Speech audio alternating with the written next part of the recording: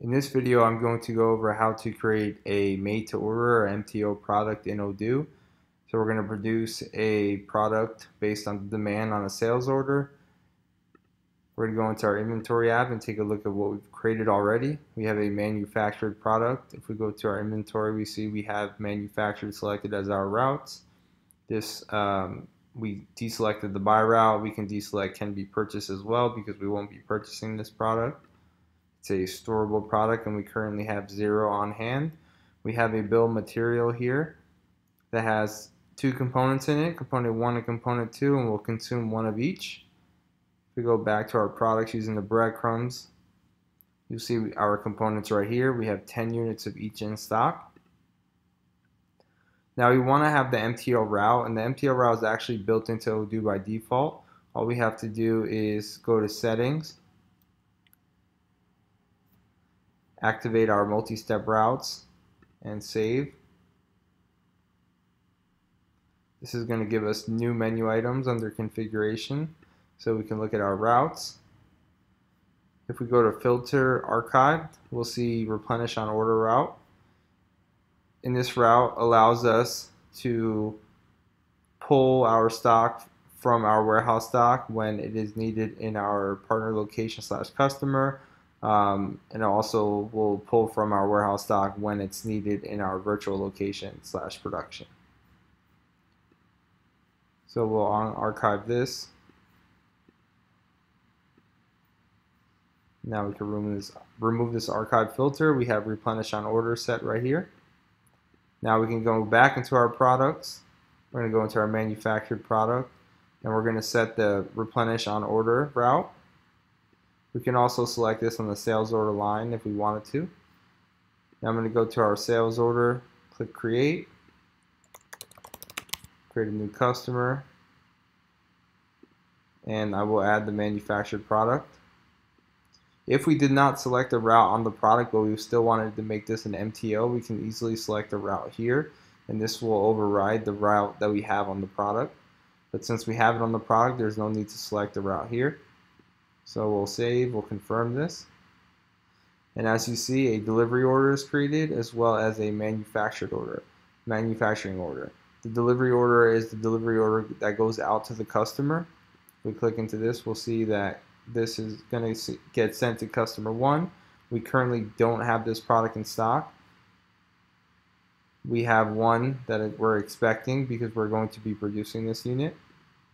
And the sales order also links with the smart button to the manufacturing order, as you can see here. So now we can produce it in our manufacturing app. So we'll go into manufacturing and we see our manufacturing order. We can produce it, and again you see the smart button attaches it right to the sale order. So I'll mark this as done and complete this. Now if I go to our products, you'll see that we have 1 manufactured product in stock. And if we click into our forecasted quantity, you'll see that currently it's 0. That's because we have 1 in stock, but we already committed this 1 to our customer 1 for our sales order. So now we can deliver this out to the customer and we'll validate, send it out to the customer. There's also another way that we can accomplish relatively the same thing. So we can use reordering rules. So I'll remove this MTO and instead I'm going to set reordering rules on this product, and the reordering rules are actually just going to be 0, 0. And this will allow us to produce units. So we have 0, 0 on warehouse stock, and we've created that. So now we have our reordering rule for this product, and when someone orders it, our scheduler will actually produce this 1 unit that's needed for that sales order. So now if I click in and create a new sales order for customer 1 with manufactured product, I'll save and confirm this. We don't see a manufacturing order tied to this product or tied to the sales order through a smart button. But you do see a new manufacturing order that was produced, and that's because our scheduler ran and produced the 1 unit that was needed. If we go to configurations and look at our reordering rules, and we can click three dots and look at our trigger, this is automatically triggered based on demand. So our forecasted quantity was 1, so we needed 1 unit to produce. So the system automatically created that 1 unit. So now we can create, mark this as done. So we'll apply. And now we can look at our products again. We can go into our manufactured product, and we'll see that this is still connected to sales order 2, reserved for sales order 2. The only difference here is that it's not relaying that information on the sales order. So if that's no big deal to you, then you can use reordering rules.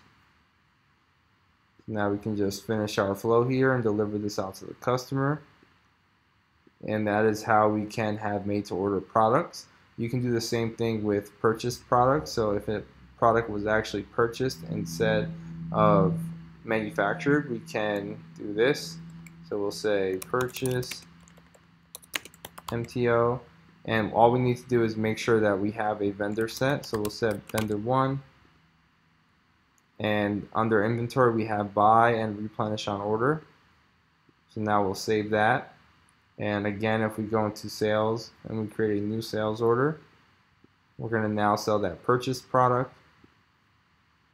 Once I confirm this, it's actually going to create a purchase order and a delivery order. So we will purchase this on the demand from the sale. Once we confirm this order, we can receive this product. And keep in mind, we do have a sales order attached to this PO because it matches that based on the MTO route. So now we can send this out to the customer. And again, the same concept. If we go into inventory, we go to our reordering rules. We can create a new reordering rule for that purchase MTO. We'll have it 00, and we'll set that. And we'll go back to our product and deselect our replenish on order route. We'll make one more sale for the same product. And as you can see again, the purchase order was not created for or linked to the sales order, but if we go into our purchase app, we see a sales order right here. And you'll see the source document is sales order number 4. We can confirm this, receive our products in,